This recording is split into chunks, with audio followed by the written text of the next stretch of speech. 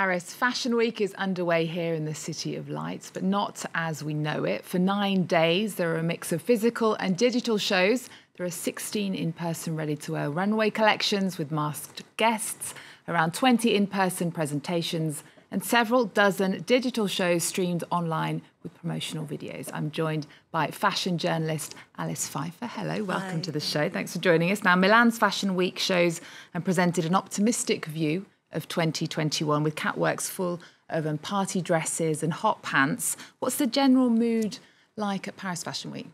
I'd say it's both cautious and unexcited. The runways in themselves aren't that different. So it's they're spaced out on the actual catwalk, so there's no risk. But backstage, no bees are allowed. And the real show generally is outside the show itself. So there's far less paparazzi, street style photographers, far less Instagrammers trying to get their picture taken, 100 guests max.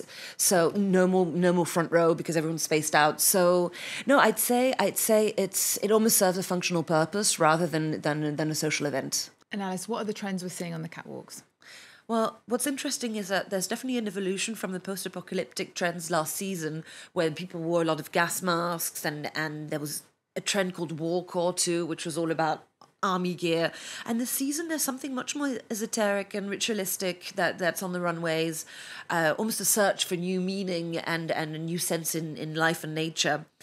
It's also very safe. It's lots of tailoring. It's lots of uniforms. So people are not going too wild. And it's also a trend for people who don't know if they're going to be confined again. So what should you invest in? Is there any point even buying a coat if you're not stepping out of the house? So definitely things that work for indoors and outdoors just as well. Okay, well, Christian Dior was the first major fashion house to stage a traditional ready-to-wear runway show in Paris since the coronavirus pandemic hit in March. Despite COVID restrictions, Dior showed us that the runway is still very sacred to the city. Here's the creative director, Maria Grazia Sciuri. Fashion is a ritual where our audience come to the show, is part of our show, is part of the community. I know that in the future we don't know that we can work like in the past, but we have to think like we can realize in some way a ritual in a different way. So for Dior, the audience may have been slashed to about 1/5 of the size of last season with only 350 guests. But Dior did still build a cathedral for this show. Of course. Tell us more about it. I think Dior has a huge online audience, so the show is also thought for how it's going to be transcribed online, so it's referred to as a phygital, so both physical and digital, and it's something that's going to look good for the guests, but it's going to look good on camera too. So there's something very Instagram friendly. A lot of it is also for all the buyers who couldn't come over because the audience, remember, was mainly French because all the traveling has shut down. Definitely, it's meant for like a digital gaze. And Alice, what shows have stood out for you so far? I especially liked Wells Bonner, who's a British designer and who showed for the first time in Paris alongside a movie that she shot in Jamaica. So she raised a lot of questions regarding gender and ethnicity via the mixed content. So I think she did a brilliant job. Gaucher did a really fantastic job. She did very minimalist. She completely stripped down from all the noise that usually happens at a fashion week. Tebe Maguguz, who's an African designer, also did a very beautiful job, very vintage, very couture, completely reinventing how we might think of as African tradition. So I think the strong points for me were the very young designers who are used to, anyway, not having that much money, so were probably relieved not to have to produce a fashion show and to focus on a video. So, I'd say definitely it's very, for me, it's very good news to see such strong young voices in France rather than just big houses like we usually focus on.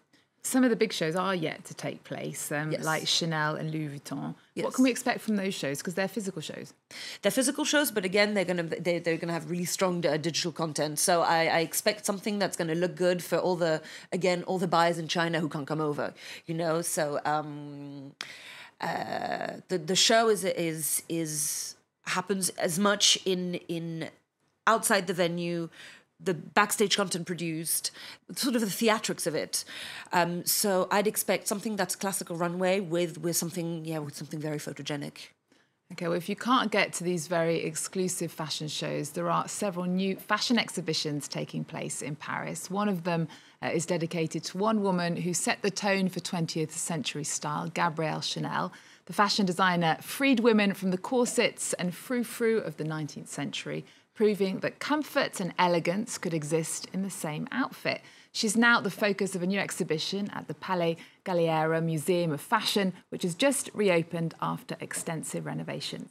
Olivia Salazar-Winspear and Jerome Vasilikos went to check it out. Give me that swing, give me that swing, give me that swing, give me that swing, give me that swing, give me that swing, give me that swing, give me that swing, give me that swing. Trousers, the little black dress, even getting a suntan, they're all part of the revolutionary legacy of Gabrielle Chanel. The designer radically transformed the way we dress in the first half of the 20th century. Now Paris's Galliera Museum is paying tribute to her and her fashion manifesto. It's easy to shake, I'm gonna shoot you down. Oh, you've given your heart away. I love you from the start. Shortly after the First World War, Chanel noticed that some women were freeing themselves from social diktats, and she wanted to free up their wardrobe. No more corsets and restrictive garments. She went for comfortable fabrics, flowing lines, with a relaxed and even sporty feel to the... Miran Arzalouz delved into the archives here at the Galliera Museum to put this exhibition together. Miran, tell us, what was so revolutionary about this so-called fashion manifesto?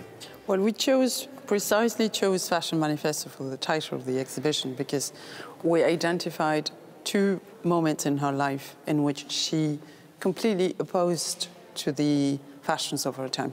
And that was in the very beginning of her career in the 19-teens and at her comeback to fashion in the 19th century. I mean, she put the woman at the center of her creation. So anything that she conceived, she designed, she created was for the woman to be natural, to move freely, to be at ease with herself. And that's, I mean, in my view, is already revolutionary. And it was more so in the 19-teens. The modernity of these clothes is striking, even a century on. How did Chanel use new technology, new fabrics, when creating her collections?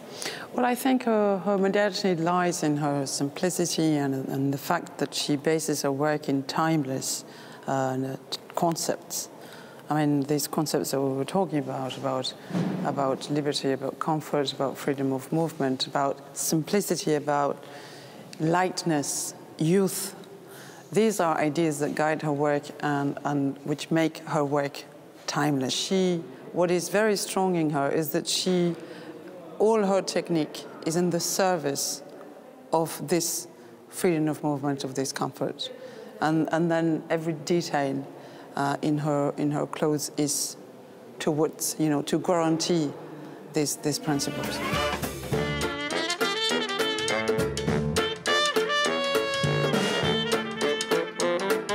In 1921, Coco, as she was known to friends, launched her first fragrance. Its minimalist bottle became iconic, and Chanel No. 5 is still a worldwide bestseller 100 years later. From then on, the label went beyond the clothes. From the quilted handbag to the statement jewellery and the two-tone pumps, accessories were key.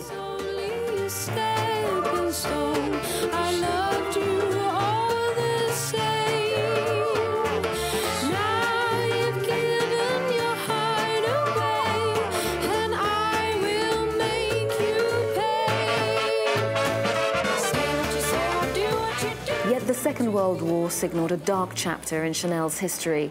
Known to be close to German authorities during the occupation, the designer spent the war living at the Ritz in Paris, the HQ of the Nazi Air Force at the time. It wasn't until the 1950s that she made her comeback with the Chanel suit, an ensemble that exemplified Gabrielle Chanel's sense of style. Sober, elegant, with the sort of clean lines that echoed the architectural creations of Le Corbusier or Charlotte Perriand. Sandra Courtine and Dominique Brard designed the layout of this show. I knew Gabrielle Chanel's work as much as anyone else does. The iconic suit, for example. But then we discovered a rigor, a desire to break with tradition, which was very striking. And you can transpose those ideas to architecture. The different qualities of black, the way she worked with black textures, from matte to gloss, draped fabrics and taut fabrics. These are things that resonate with us in terms of interior design, these materials and that precision, of course.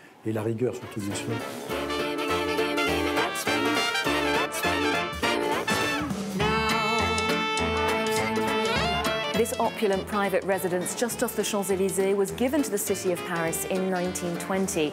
Now the museum's showcasing the work of a designer who moulded a century of fashion in her own image and whose manifesto is quietly evident in the way we get dressed today.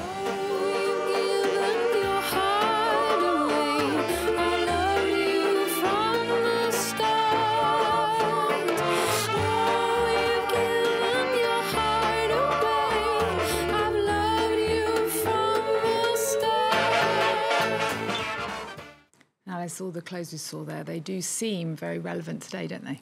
They still feel completely modern. And what's really interesting about her is that she did things that seem completely normal in fashion today. And she brought them onto runways and onto presentations and into haute couture. There's definitely this mix of references and high and low that she's completely unique for. Okay. Alice, thank you so much for joining us. We're going to leave you now with the fashion photography of visual artist Man Ray that's taking over the walls of Paris's Musée de Luxembourg. The exhibition is on until January. Remember our website, we're also on Twitter, Facebook and Instagram. There's more news coming up on France 24 after this.